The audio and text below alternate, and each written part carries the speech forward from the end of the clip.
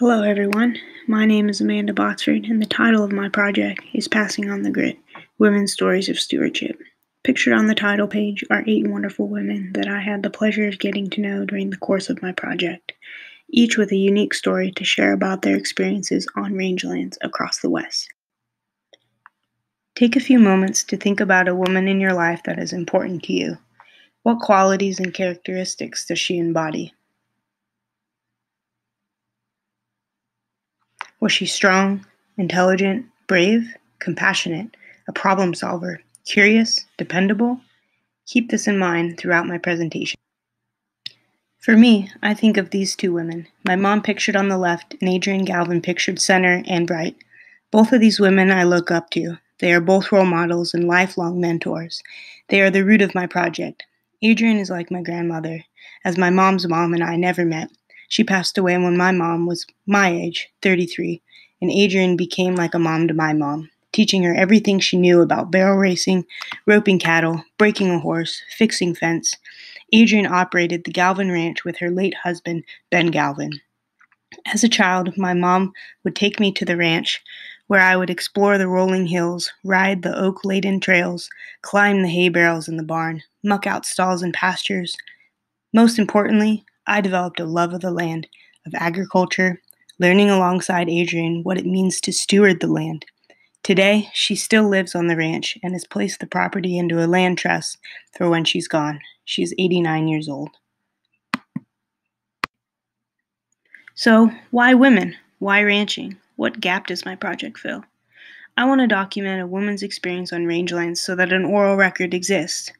There is a limited body of research on a woman's experience specifically on rangelands.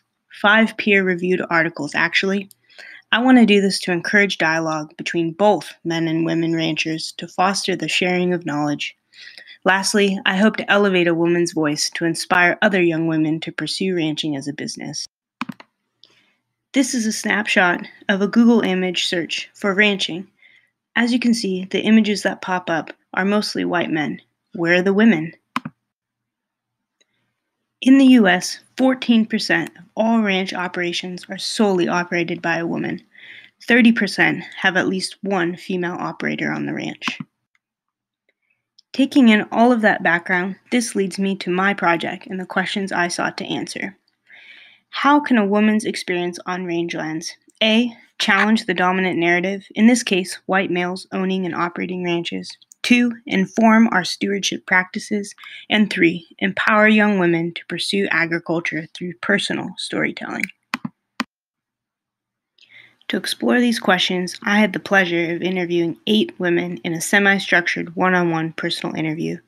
I used qualitative analysis and coding through a social science platform called Deduce. These women live in California, the San Luis Valley, Montana, the western slope of Colorado, and Gunnison. Now the fun part. What did I do with all this data? I started by transcribing each of the interviews by hand. Then I brainstormed themes that I thought were relevant to my research question, and that I felt connected to the language the women used in our conversations. They are listed here. Once I had my themes, I uploaded the transcribed documents, the data, into the social science platform I noted earlier, Deduce. This program helps me take those themes, or codes as they are called in the program, and pair passages from the transcripts with the themes. Each theme I defined myself. I went through each transcript multiple times and applied words and sentences the women spoke of to these themes. The algorithm within Deduce creates many interpretations of the information. For example, let's take the theme novelty. My definition for novelty is that there is an undercurrent of gender in the experience a woman is sharing in our conversation. For example, someone said, "You see more and more women, out working side by side with men, and I think mainly it's just because women are just becoming a bit more bold in every profession. Just saying I'm not going to sit at the house and bear children and cook your dinner. I'm going to go out there and work and get my hands dirty." Novelty is an undercurrent of gender in language, subconscious or consciously expressed. I applied different themes to dialogue within each interview to get something like this. This chart on the left categorizes the number of passages under each theme per woman.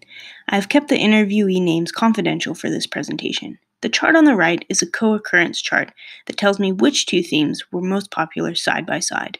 For example, in the chart on the left, you can see that one individual talked about empowerment in her language 12 times throughout her interview, highlighted in red here.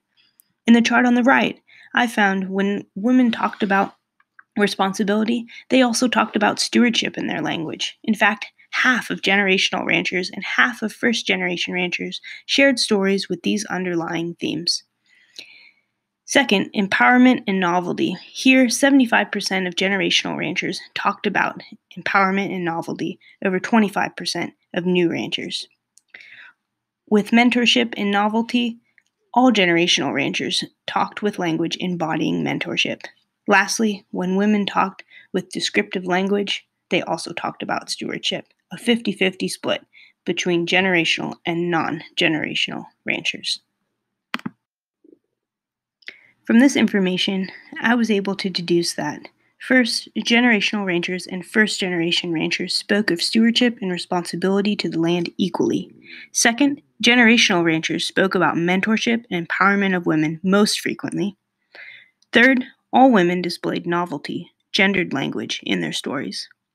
Lastly, interviews suggest that women attend to many jobs on a given operation.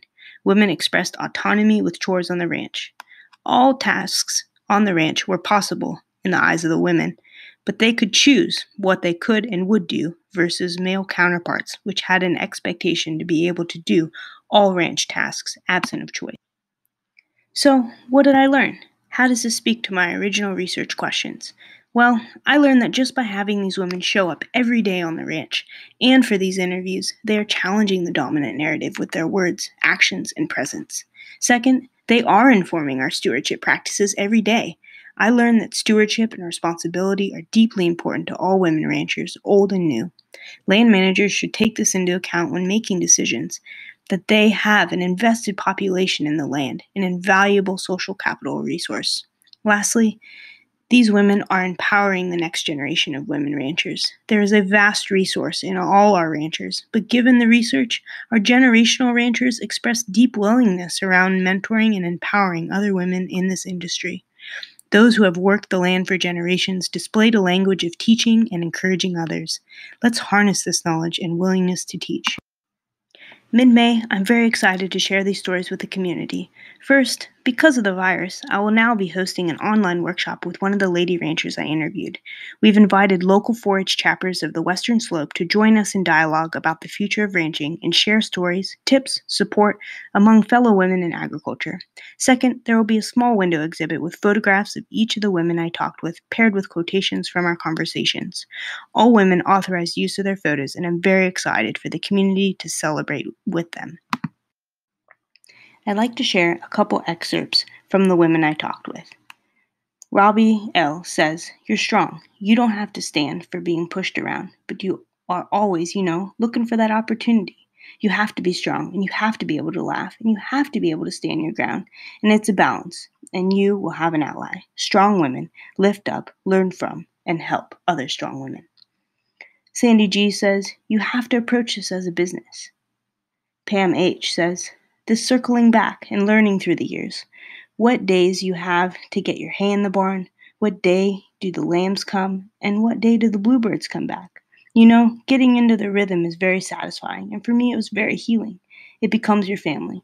It teaches you to deep care.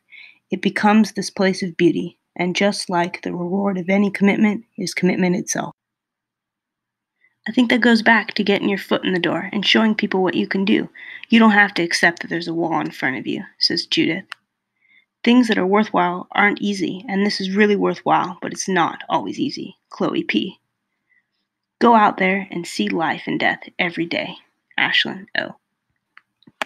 It's taken me my whole life to learn everything I need to know about operating this ranch. Now I'm 88 years old, and what do I do with all I know?